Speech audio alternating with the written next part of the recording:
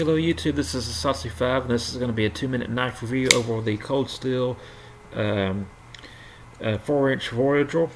Very comparable to the Spyderco Endura in shape, well not shape but in size and in use. This is a good EDC blade. I find that it has a Maltese cross FRN texture. And I find that this knife is very comfortable in the hand. It fits my hand perfectly. You got a finger choil right here, which fits right where your pointer finger goes.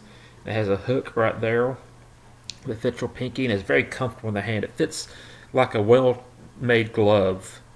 And I personally don't like a lot of belly on my EDC knives. That's why I prefer the Endura.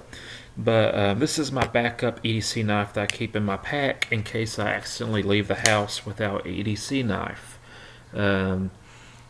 Good point, but not a lot of tip control.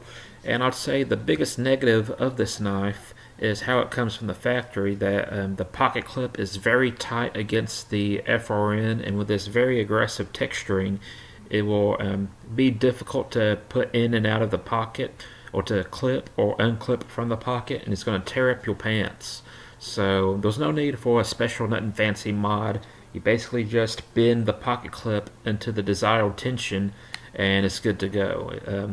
It's a good knife, good for cutting up food and stuff. I happen to prefer the Endura for its blade shape and color. I kind of try to stick away from black knives here lately. I like less threatening knives and more aesthetically pleasing knives. So that's it. I'm a Satsu 5 and I'm out.